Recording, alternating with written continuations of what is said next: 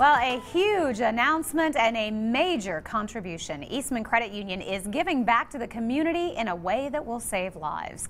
Here to tell us about this very special donation are Kevin Hill from Eastman Credit Union and Don Campbell from Marsh Regional Blood Center. And guys, it's great to have both of you on the show. Good morning. Thanks for having us. Thanks for having us. Well, first of all, let's talk a little bit about yesterday, because a huge day as folks got their first look at this incredible donation.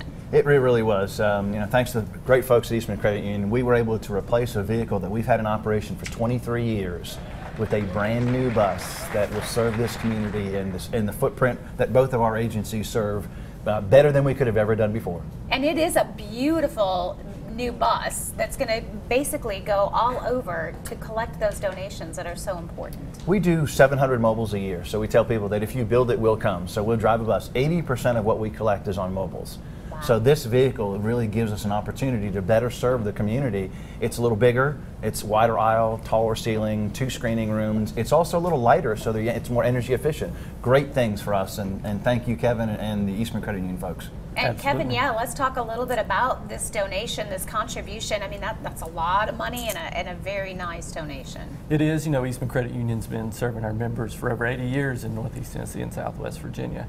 And we make a commitment to them each and every day to be by their side. And while that means being a strong financial institution with their best interest at heart, it also means making the communities that we live in a better place. So when we were looking for somebody to partner with, Marsh is just a no-brainer for us. And of course, over the years, looking back, you guys have quite a footprint in the different communities. We do. We serve members in just about every county in Northeast Tennessee and Southwest Virginia.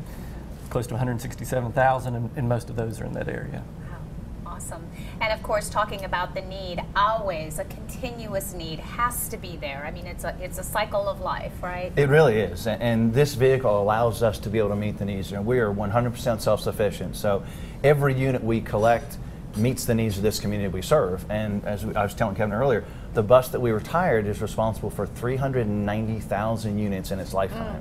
So that's approximately, when every unit can be split into 3, this vehicle that they've given to this community can touch 1 million lives moving forward for the next 20 years. And that is a very cool gift, and we can't say thank you enough. Very impressive. Yeah. And this is one of a few different mobile units that you have, right? This is number 5 for us in the fleet. Okay. And what it does, it actually prepares us, is next month we get ready to open back in Johnson City. And so this vehicle allows us to better meet the needs of that community and the donor groups that help serve us. So 5 units or 5 mobiles, we're very proud. And those units are very busy. They keep quite a schedule, don't they? Every day. Today we have 4 of them out on the road today. At a high school we're going across, so probably 160 units at this one high school. Because high school kids don't get enough credit, but they're 18% of our overall collection.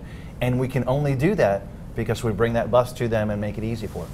18% of your overall collection is high school students. That's almost a fifth. I know. Well, snacks, a t-shirt, drinks, and I get out of class.